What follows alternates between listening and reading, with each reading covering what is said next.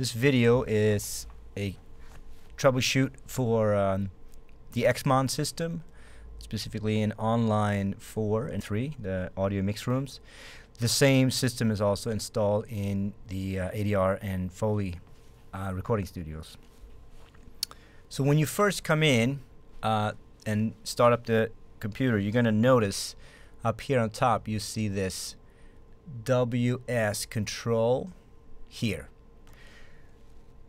What you want to do is wait for this to start up, and what we're waiting for is for this little symbol here to stop spinning. When that has stopped spinning, it has a connection. If there is an error, if it doesn't have connection, it will tell you that the WS control does not have connection to the board. The best way to gain connection again is to go in then to the control panel. What you go is you click to the WS control here on top and you go to network setup.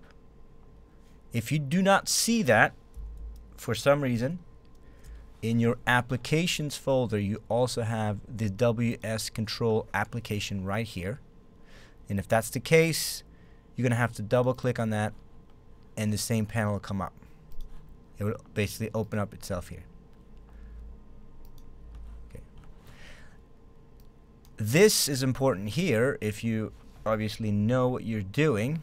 This desk ID is important to connect to the AVID S6 board, and the Ethernet here needs to be set to Ethernet 2. If it's set to Wi-Fi or Ethernet 1 in this case, it is wrong. As you can see, Ethernet 2 should end in two smaller numbers. As you see, the 32131 is our AVID Nexus system, and the Wi-Fi is a dynamically generated IP address. This is what you need to look for.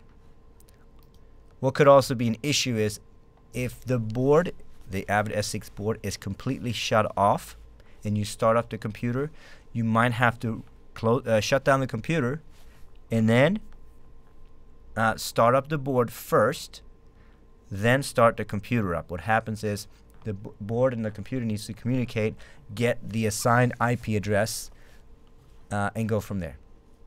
Let's say you have a successful connection and you see this up here.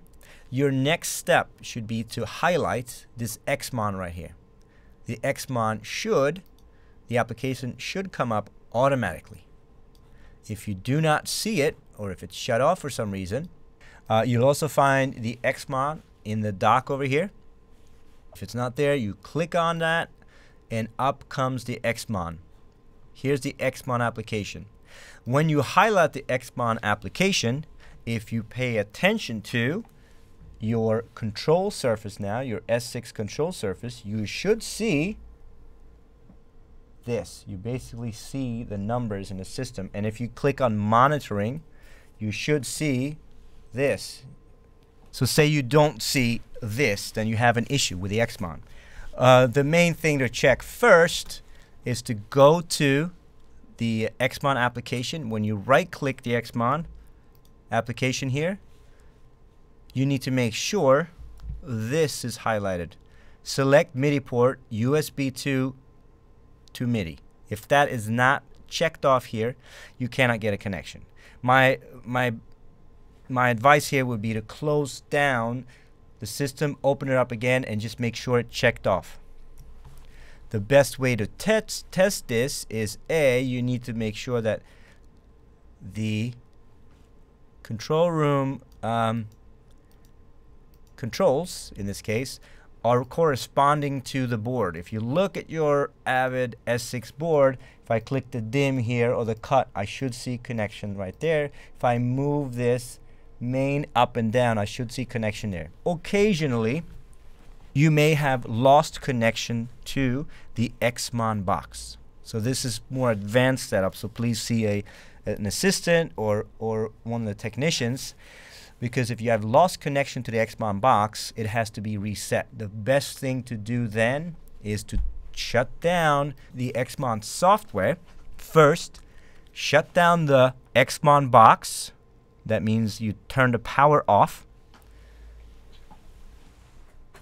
when you've turned the power off, you turn it back on, you're going to notice that the XMon goes into a mute state automatically. That means the red button is lit.